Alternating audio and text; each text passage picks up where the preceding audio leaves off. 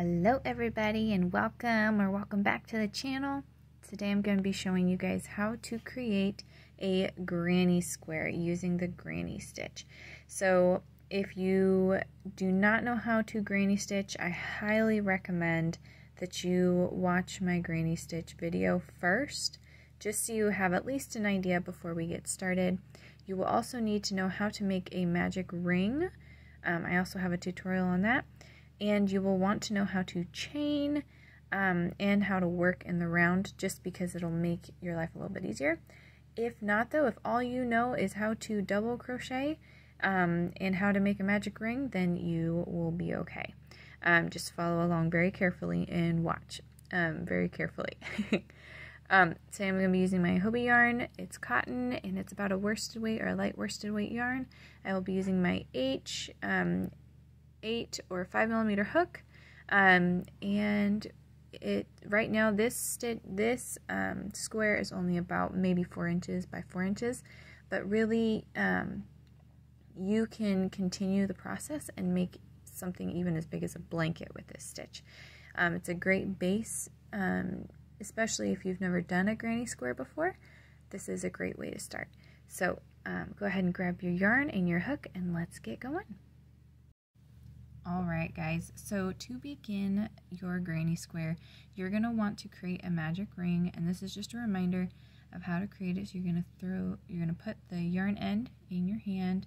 I hold it with my 2 fingers, and then I wrap it around, make an X, have 2 lines in the back, and I hold it down, use my hook, under, over, pull it through, twist it, slide it off. Like I said, if you want a more detailed tutorial, I have one on my channel. So you're going to start off with a magic ring, and you're going to go ahead and chain 4. Now the first 2 are going to count as a double crochet, and the other 2 are actually going to be what you use for your corner. So we're going to chain 4, and then we're going to go ahead and double crochet 1, 2, 3 times into the ring. And you're going to want to watch the end of your yarn.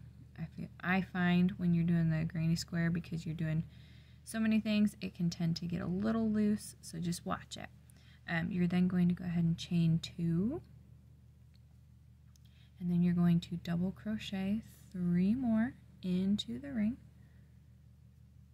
or magic circle, whatever you call it. I feel like everybody has a different way to word these things. So you have 3. So I'm going to pull mine a little bit tighter again, and you're going to chain 2 again. So we have 1 corner, 2 corner. That'll be our 3rd corner. We're going to double crochet 3 more. 1, 2, and 3. And then you're going to chain 2 more. That's our 4th corner. So this final section, I'm actually going to hold the yarn end over here so it's not in the way quite as much. I'm going to pull it a little bit tighter because I don't need quite as much space. You're only going to double crochet 2 because you have 2 chains that are going to count as your 3rd double crochet. So I'm going to double crochet 1 and 2, and then I can go ahead and start pulling my magic ring tighter. It doesn't have to be super tight yet, but and then you're going to actually slip stitch to the 2nd chain. Now I find the easiest way to actually find the 2nd chain is to go right here to the 4th chain, go 1, 2, okay, that's my 2nd chain. Especially for the first chain, I don't know why, but it just always seems way harder to find that chain 2. So you can go ahead and tighten it up, and you'll see you've got 1, 2, 3, 4. Now, you slip stitch into the chain 2. I then slip stitch into this corner. I find it makes a cleaner overall look by the end. So then you're going to go ahead and chain 4 again. 1, 2, 3, 4. And now what you're going to do is you're going to granny stitch into this chain space. So you're going to double crochet 3. So I got 1, 2, 3. And then you're going to skip this double crochet cluster. Yes, the granny stitch cluster. And you're going to double crochet 3 into the next chain space. So I have 1, 2, 3, and then 1, 2. Okay. And then you're going to, once again, that was your corner, so you're going to double crochet 3 again to make your granny stitch. So 1, 2, 3, and this is going to be how you increase your granny square, is that you are adding a granny stitch into each corner. So granny stitch in this corner, granny stitch in this corner, chain 2. So we've got our first corner, second corner. We're now onto we finished our third corner. Once we double crochet 3, there's our third double crochet, so that's our third corner. So we'll double crochet 3 again into this chain space. 1, 2, 3, and then we'll do our final chain 2, double crochet 3 again into this chain space. 1, 2, 3. Now for this final granny stitch, because we started off with the chain 4, we're going to actually just double crochet 2 into that chain space. So we've got 1 and 2, and you'll see, you can actually see this, the chains better on this side. 1, 2. So we're going to go ahead and insert our hook and slip stitch to that chain 2. Sorry if you can hear my little boy, he just is waking up from his nap, so he's making some funny noises. And then you're going to slip stitch again into that first chain space before you make your chain 4.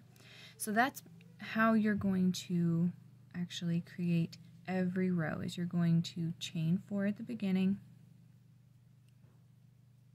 and you're going to granny stitch into, or double crochet 3 into each of the chain spaces.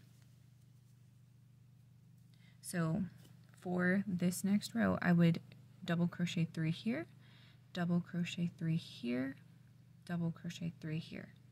And then at each corner, you're going to chain 2.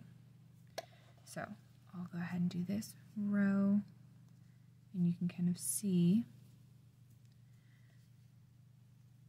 what I'm talking about.